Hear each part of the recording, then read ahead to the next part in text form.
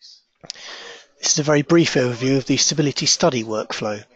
In front of you on the screen you can see the stability study workflow on the left hand side here, and it covers everything that you need to put into the stability study.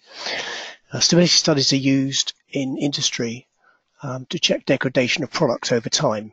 For instance, the active ingredient within aspirins, or perhaps the degradation of packaging or colouring on packaging over time when left in sunlight. So study protocol is set up for each particular study, and each of those within there has a batch, so you have multiple batches within each study. The batches are defined here, so you can add and subtract batches. You can start the batch and authorize that, or suspend the batch here.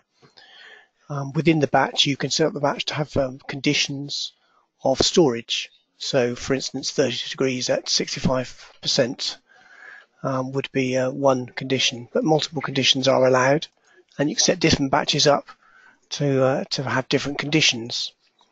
In a similar way you can have different tests set up for each of the batches.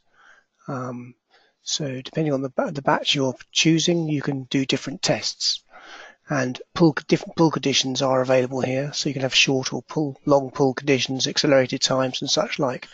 So you can set up your pull time scales to suit your requirements. Each of these are configurable to suit your exact needs. This is just an example of what you can do.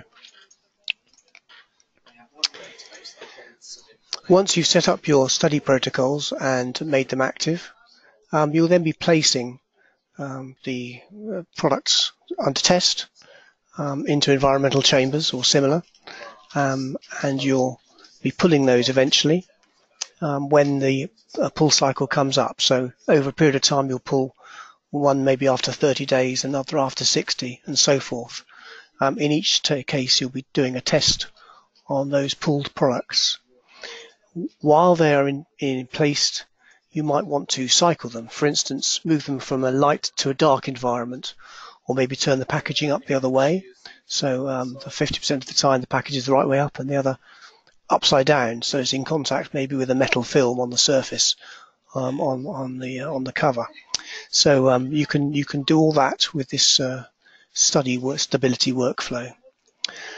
You can then pull the products when the time's come, and if you need to you can pull extras. So if you want to do extra testing on any of the pulls you can do, you can put extra product out. At the bottom here you can see upcoming cycles. These are things which are coming up, ready to be cycled, so things have to be turned over or moved from one environmental chamber to another. And on the right hand side you can see here pulls nearing completion. So these are ready to be pulled and tested. So this is just a screen to show you what's happening within the system. As a product is pulled, you'll create a sample code for each of those products, and then you'll be able to fill in the test results, having tested them and validate them. For instance, if I take one of these which have already been approved, we can just go back and look at the entered results here. And this is a single test for an aspirin assay, and you can see the results here in this test grid.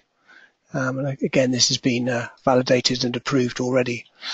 But this shows you where you are in the pulled samples and whether you have prepared them, approved them, where they are in the test flow.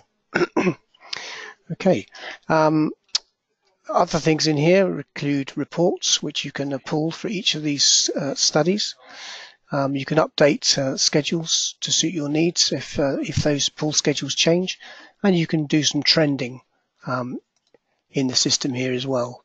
In this particular case I'm going to do the trending on the UK aspirin assay, and I'm going to take these particular batches, all of them, and I will put a lower limit of, let's say, 95 in there, upper limit of 105. It's going to be a single-sided test.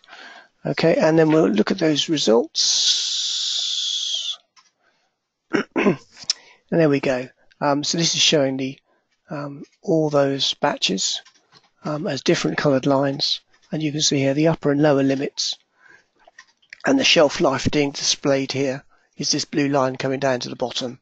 So that's the shelf life in months. So that's a typical study and the results of bringing those batches together as a single result. So this is the stability study workflow. For more information, please look online or subscribeinformatics.com or contact us for more information. Thank you.